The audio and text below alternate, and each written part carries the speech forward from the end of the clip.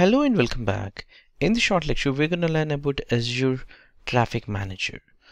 To proceed further with the demo, I have already pre-configured a few of the things which I wanted to explain to you. So I have three virtual machines which are running from different regions. The first machine is EU-VM01 from North Europe, and second machine is from India, South India, and also from West US, two other virtual machine. And all of these three virtual machines also have configured to allow the port 80 for these machines from the network security group. So I did configure for Europe machine, also for India machine. I'll show you here port ID was allowed, and also for the US machine also.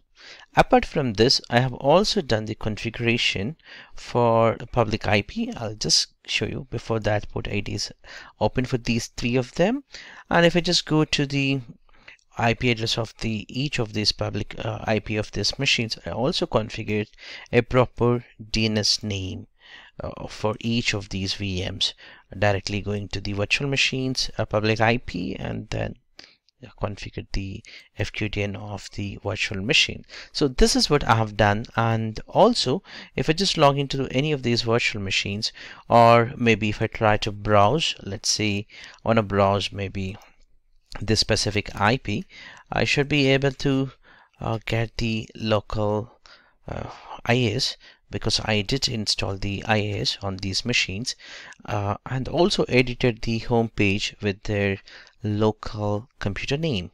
So let me show you here. For the US machine, I'm able to browse. Similarly for India machine, so these are the IPs which we try to browse. We are getting the response. Let's go to the Microsoft Azure and search for Traffic Manager profile, and let's create a profile. So click on add, that would take, and here I'm going to give here a specific name. Let's say parimati.trafficmanager.net. And as we discussed earlier about the methods of the routing, so total 6 of them, which we talked in the beginning of the overview lecture, the same options we are getting for the traffic routing methods would be the priority, weighted, and performance, geographic, multi-value, and subnet specific. So let's go to the portal and choose for the time being. You can change these things later point also. So I'm gonna choose here maybe just for the performance based, and I can choose my subscription. I can choose my exact resource group. In this case, it's the Traffic Manager demo, and if you see here, the resource group is located in North Europe, so I'm going to create here. So these are the inputs that I need to give. So this is going to create the Traffic Manager profile. So what happens is, once we have this Traffic Manager profile, we can actually configure all the settings that we have discussed in the introduction or the overview lecture for the Traffic Manager profile. Traffic Manager profile has been created here, so I'm going to actually refresh. So I should be able to see here. So if I just go and browse here my Traffic Manager profile, I should be able to see here the DNS name. If you're using already Microsoft Azure DNS or your own DNS services, you should actually create here a CNAME which would point your actual solution. Let's say you have a solution, maybe contest.com as your front-end page that you wanted to offer for your end users. That page will have a CNAME to point to this specific URL. So that's how the DNS change we do it, especially creating the CNAME record. Once we have done that, we are good to have configuration. So into the configuration side, since we have taken as the routing method here the performance, you see here you can change any point of time here. So we have taken that performance as the DNS specific, protocol IT, and the path, all that. You can go for the probing intervals that we talked, and tolerate number of failures, and the probed timeout period, all that. And post to this, you can actually configure in the backend about the endpoints. So this is where you're going to actually point your endpoints. Let's say I can add here, and I can choose my public IP address of that endpoints. Let's say I can choose here my IPs of any of these 3 VMs. Let's say I can go for VM01, and if you have any of the custom headers, you can give.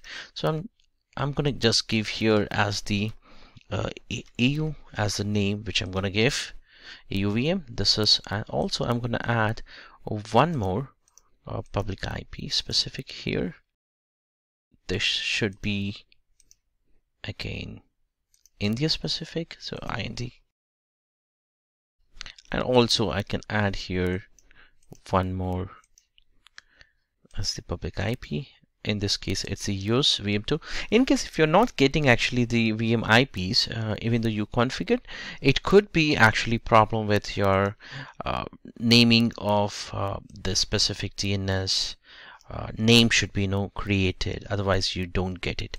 So in our case, we have already created, that's why we are getting. So I'm just giving US VM. So I'll just simply add. So now we have 3 different endpoints has been added. So what would happen is if I try to browse the specific URL, I should be able to get the request from anywhere. So I'm getting actually from India because this machine is located in India. So the performance is faster when we connect from India because that's the nearest one, and I'm able to browse the specific India specific virtual machine. I did switch back to a machine which is located in US and try to browse the same URL I'm getting from US. Since this is coming from United States, I'm actually getting the response from the US server. So that's good. You can also switch from the configuration side instead of the performance, maybe a weight based, or even from the geographic specific or multi-value or subnet based or priority based. So if I just choose the priority and click on save, the configuration for the endpoints also gets changed actually in the backend. So you see here you have the priority has been already assigned. So what happens is now if I try to browse, the priority 1 would come and push to the 2 and 3. So these are the priority based. If I try to browse from the India again one more time, this time I'm getting EU because the priority is set as the VM from the Europe.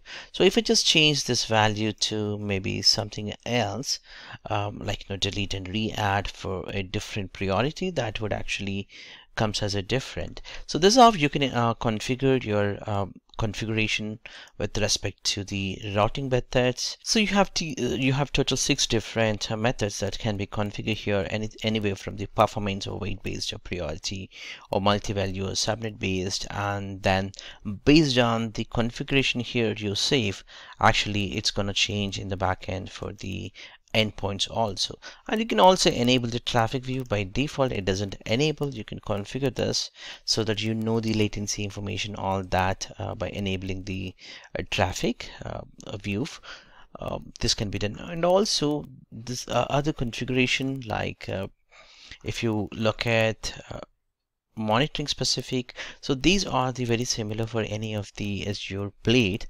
So similar options you have, like raising a support case or maybe alerts or metrics to see the performance, and also diagnostic settings, and also for the activity log, what kind of configurations we have done, and tagging, and any of the diagnosing and solving the problems. All that are by default configurations for any of the Azure Blades. So similar configuration you have, but here the key point would be the configuration that you actually configure here, and also for the endpoints that's gonna add as the backend.